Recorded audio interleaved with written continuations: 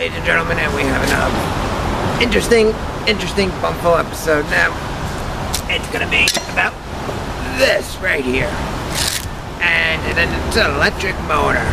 Yeah, you wonder how the hell did this guy get an electric motor? Well, it's quite interesting when you find stuff on this side of the street and you go, the wheels on the bus go round and round, round and. But you know what? You know what this reminds me of?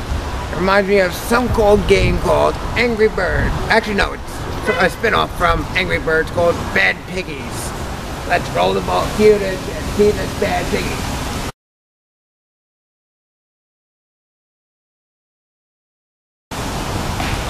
Yeah, I know.